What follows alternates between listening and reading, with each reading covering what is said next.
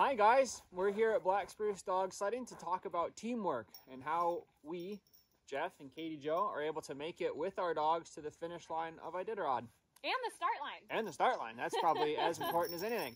Yeah, so when I think about teamwork, I think a lot about sharing.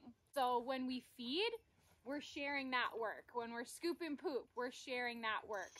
But when we're racing, we get to share that as well. So in January, I will be doing all of the racing, and Jeff will just be watching me and helping me.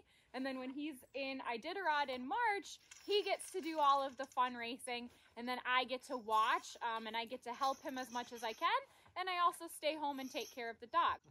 How about teamwork in Iditarod? Would you say that you're like the coach of the team and they're all the players?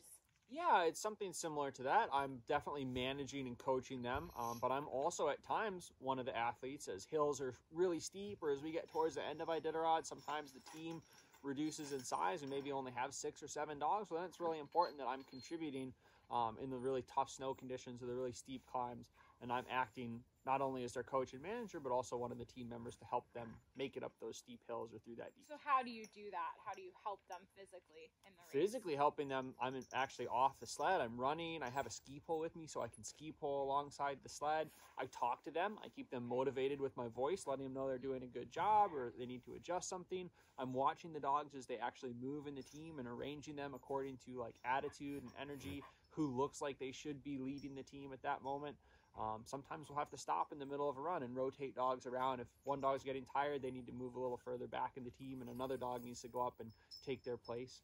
So just actively watching and managing the dogs, and then sometimes physically helping them. Okay guys, so we've talked a little bit about teamwork involved in our lifestyle in Iditarod, and now I'd like for you to think about how you use teamwork in the classroom and at home. See you down the trail.